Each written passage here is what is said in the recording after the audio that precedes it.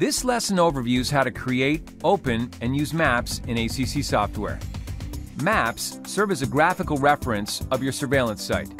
They help organize a surveillance site and allow operators to easily locate where specific cameras are installed. After completing this lesson, you'll be able to create and use maps. This feature is available in these editions of ACC software. To create a map, right-click a site and select the highlighted option. When the dialog box appears, give the map a name. Click the highlighted button to choose an image to be the map background. You can create a map for any image in JPEG, BMP, PNG, or GIF format. The image is used as the map background, and cameras are added on top to show where they are located in your surveillance site.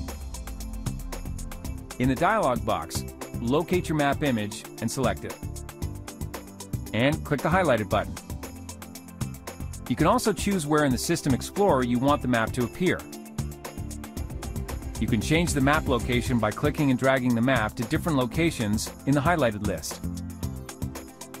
Click here to save your changes. To add objects to the map, drag them from the System Explorer and drop them onto the map. Depending on how many cameras you have in your site, you may want to reduce or enlarge the size of the text and icon of your camera. Select an appropriate size by clicking an option in the highlighted area. Note that the default size is medium. Instead of displaying the camera as an icon, you can create a shape that represents the monitoring area. Click the highlighted button to view shape options. Select one of the highlighted shape options to best represent your monitoring area.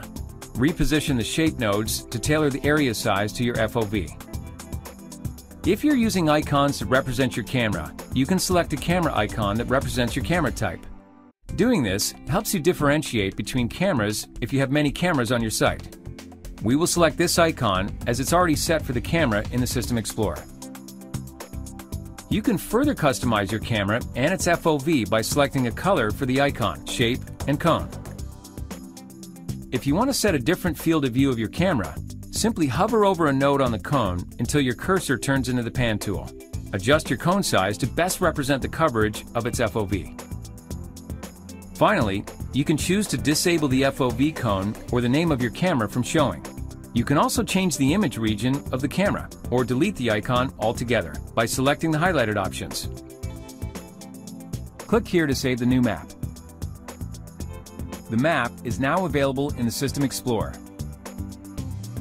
To view a previously saved map, click this tab. To display a map, double-click the map in the System Explorer or drag it into an image panel. When a map is displayed, you can click elements on the map to open them in the next available image panel. For example, you can click a camera to view the live video stream. Alternatively, you can hover over the icon to display a preview window of the last recorded frame of footage. You can choose which panel you would like to display a map device in by left-clicking and dragging that device onto an image panel. Note that if a camera flashes red, an alarm that is linked to the camera has been triggered. To check the alarm, click the red flashing camera. To sum up, in this lesson, you learned how to create, open, and use maps. Maps serve as a graphical reference of your surveillance site. They help organize a site and allow operators to easily locate where specific cameras are installed.